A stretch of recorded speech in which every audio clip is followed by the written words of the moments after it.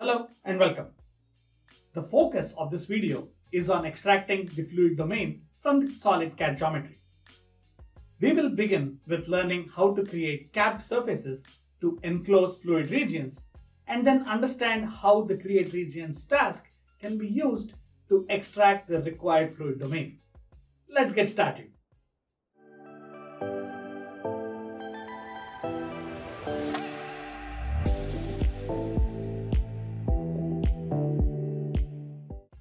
In internal fluid flow cases, such as flow through a pipe, if the fluid domain is not a part of the provided CAD model, it is possible to extract it directly inside the Ansys Fluent Meshing watertight geometry workflow using a combination of enclosed fluid regions and create regions subtasks.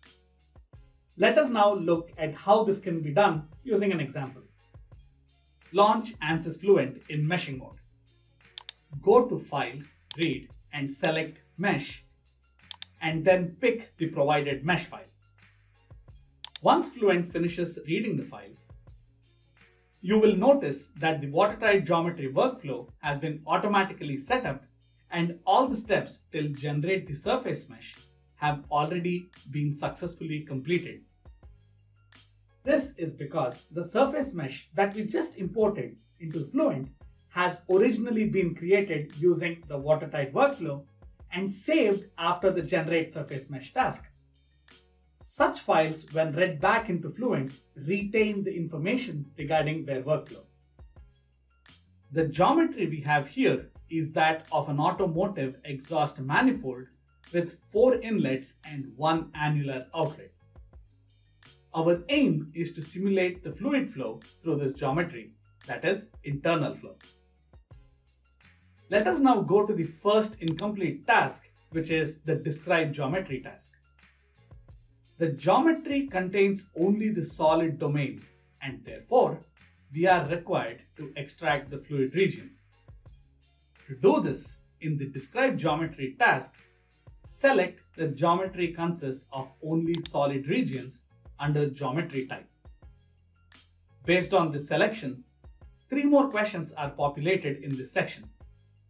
Here, we are concerned only with the first question, that is, will you cap openings and extract the fluid regions? Note that this question is also available when the geometry consists of fluid and solid regions and our voids is selected. For our case, we will select yes. Leave other options to their default and click on describe geometry. The workflow now moves to the enclosed fluid regions subtask. The main purpose of this task is to create capping surfaces to cover or close any openings in the geometry and define an internal fluid flow region. The solid CAD model already contains the wall surfaces. We need to define the inlet and the outlet surfaces.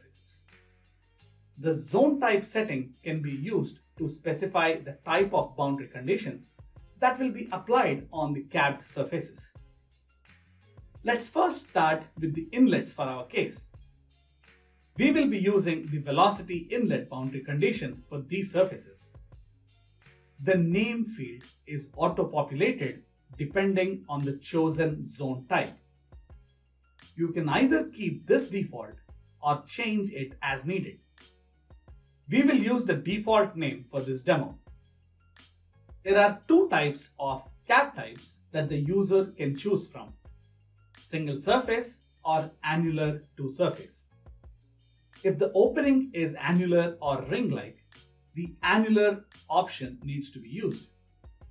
For all other openings, we can use the single surface type. We will first use the single surface cap type and we'll look at 3 different ways to create cap surfaces at inlet plane. To create a cap, the surface that surrounds the opening needs to be selected.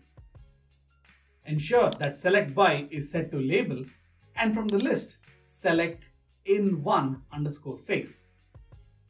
The corresponding surface is highlighted in the graphics window.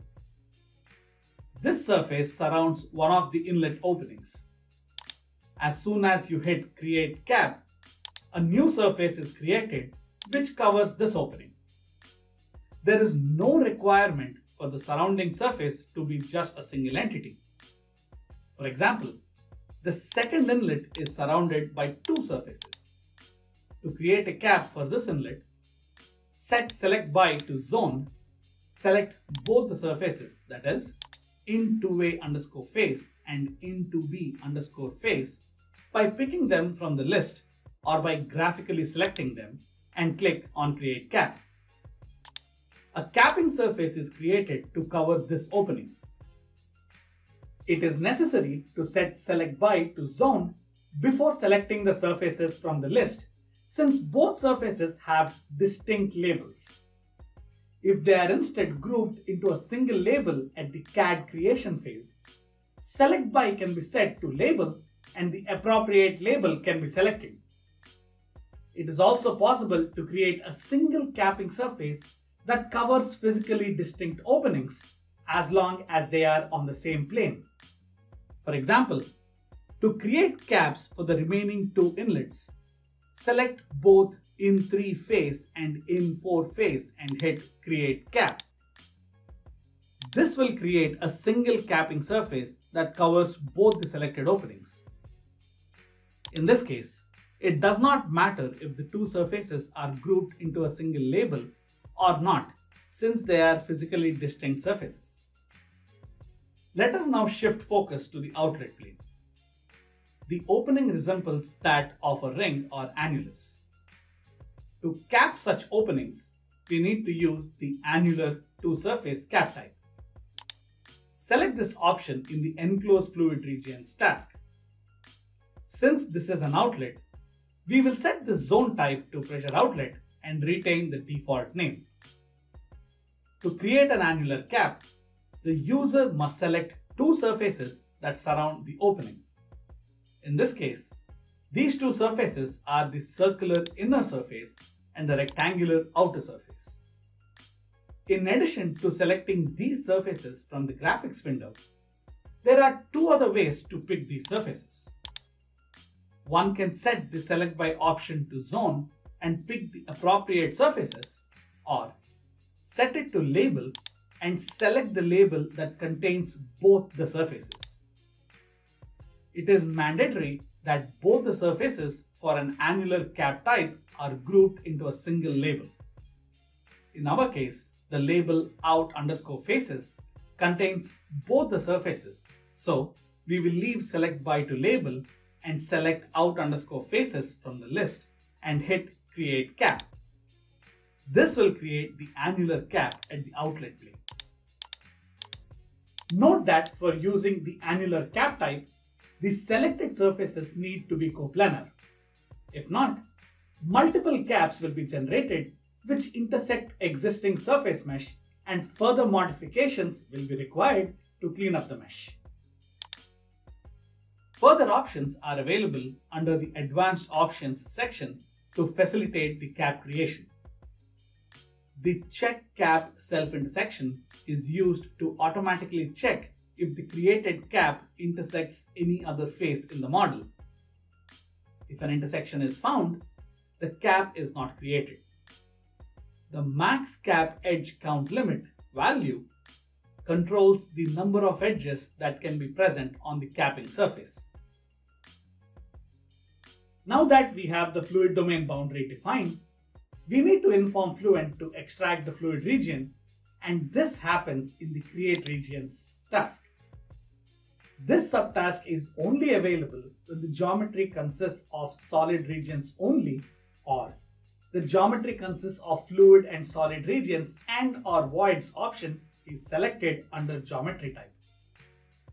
If the geometry consists of fluid regions only is selected, that indicates that only fluid regions are present in the domain and hence no separate extraction is required. The only input in this task is the estimated number of fluid regions. This value is in fact automatically calculated and set by Fluent. By default, Fluent assumes that all bodies are solid regions and all voids are dead regions. The conversion to a fluid region happens in many ways. Please refer to the user guide for more details. Click on Create Regions to let Fluent extract the fluid regions.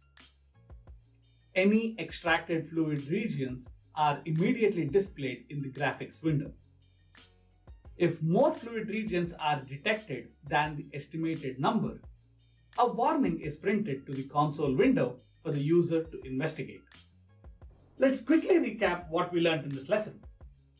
For a solid CAD model without an existing fluid region, we understood how to create capping surfaces to cover openings and define a fluid flow region using the enclosed fluid region subtask, and then extract this fluid region through the create region subtask, both of which are part of the describe geometry task of the Watertight geometry workflow.